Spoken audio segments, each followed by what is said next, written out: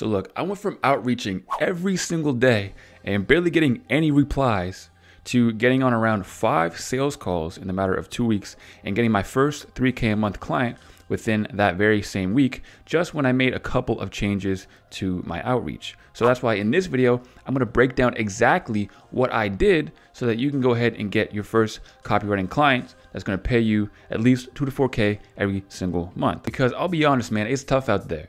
You know, copywriting is a very, very competitive game, and it seems now like everybody's trying to get into it and everybody's trying to replace their 9-to-5 with their copywriting gig. And I know how hard it is because I did pretty much what every other copywriter just starting out does. I basically focused on sending out as many emails as I could. So each day I would send at least 40 to 60 emails. Some days when I was really motivated, I'd go all day, like the whole weekend, and send like 80 to 100 emails in the span of a day on Saturday and on Sunday, just because I wanted to make it so badly. But what I didn't know is that it's not really about how much you do, it's more of about doing the right type of thing. So while a lot of other copywriting gurus and stuff out there will tell you, oh, well, it's just a numbers game, all you gotta do is send more outreaches and more outreaches and more outreaches, and eventually you'll land your first client.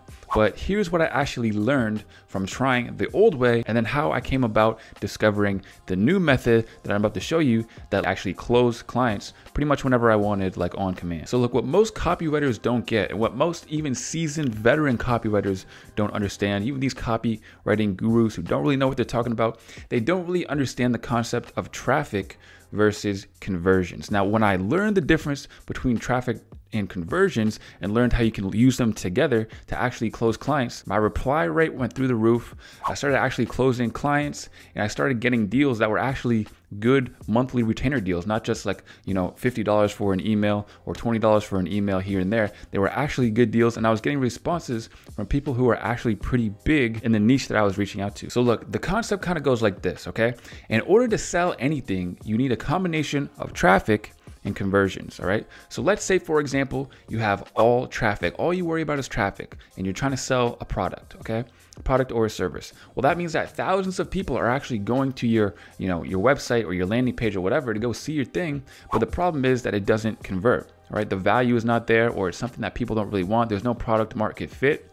So if that happens, then you're not going to make any sales because all you have is traffic, but you don't have any conversions. But on the other hand, let's say you have all conversions, but no traffic. Okay, let's say you have the best sales page ever, the best offer, and if anyone were to see it, they would passionately just whip out their wallet and want to pay you right away. Well, you see, if you don't have any traffic, if nobody actually goes to the page, then that means that nobody's still going to buy. So what you need is a combination of both. And the problem is that most copywriters that are beginners, or even most of these copywriting gurus who are seasoned veterans and don't actually know what they're talking about, they'll tell you, you know, just more traffic. What you need is more traffic, more traffic, more traffic. But honestly, most copywriters don't have a traffic issue. They have a conversion issue, okay?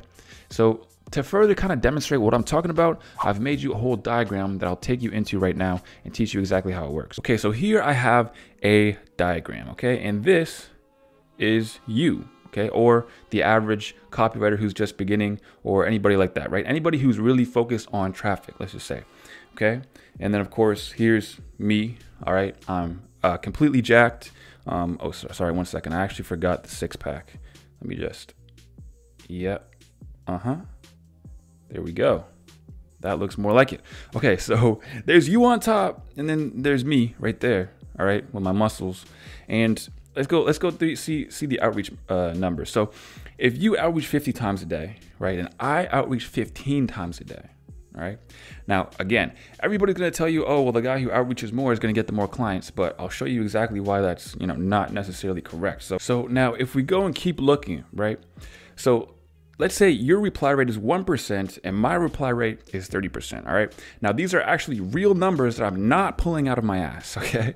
So look, 1%, I used to literally get a reply like every other day that I do outreach, right? If that, right? Sometimes I go a couple days without getting a single reply, meaning that I was completely wasting my time, right? And that's one thing that you should not be doing, right? If you're trying to progress in this, your time is extremely valuable to you, especially if you want to progress quickly, all right? That's why, you know, I'm showing you guys how to get your first $3,000 a month client in a week. which is what I literally did. And this is how I did it, right? So I used to be this guy up top, and now I'm this guy down below. And I literally had a 30% reply rate. So while I'm only sending 15 outreaches, right, which is much less than you, I'm getting much more replies. So if we actually do the math on that, I get about 4.5 replies on a daily basis, while I used to get 0.5 replies, right?